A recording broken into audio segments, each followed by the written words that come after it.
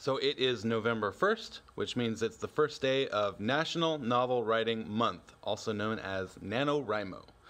NaNoWriMo is something that I've wanted to do for a couple years now, and I always found a reason to not do it, an excuse, something I was too busy, something else was going on.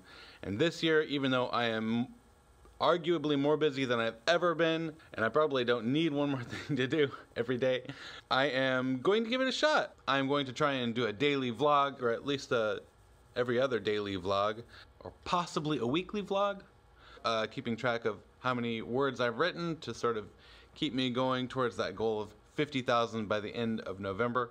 I've never written a novel. I've never tried to write a novel. I have written a couple short stories, but nothing over 15 pages or less. So it's going to be an adventure. It's going to be a bit of discovery for me. It's going to be, I think it's going to be fun.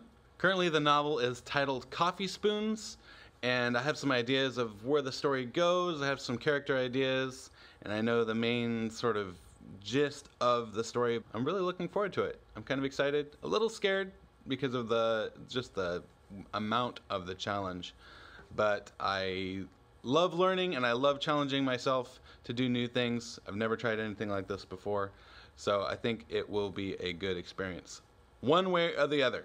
So for now, I will see you in my next vlog, where hopefully I'll have at least a couple pages written.